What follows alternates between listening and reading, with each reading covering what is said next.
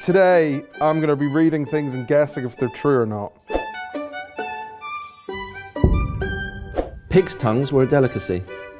Yeah, I feel like they do something weird like that in the Regency era, 100%. Yeah, I'm going to say yeah. Sounds gross and sounds like something they would, yeah, it's a yes. A common finger food at dances was chicken stuffed with pig's tongue. Yummy.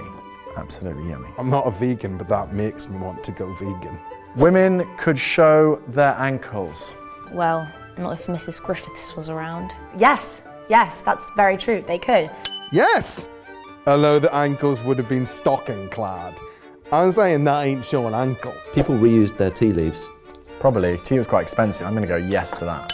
Yes, no, they did, okay. Its expense meant a homeowner used leaves first, then the housekeeper collected and dried them for a second or even third use. Quite right. That's how it should be. Men in the British Army were drafted. No, I don't believe they were drafted. I'm going to say yes, they were drafted. Rubbish. Great.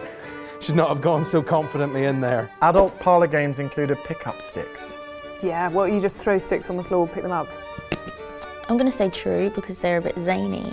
Yes, they had a great name for it. Spillkins. Why has no one copyrighted that and giving that for Christmas? Single men and women used first names with each other. I would say no, I'd say that's false. Not the case. Not Rubbish. Regency. Rubbish. Parmesan cheese ice cream was a thing. I mean, if pig's tongues are a thing, then Parmesan ice cream is definitely going to be a thing. Not Regency.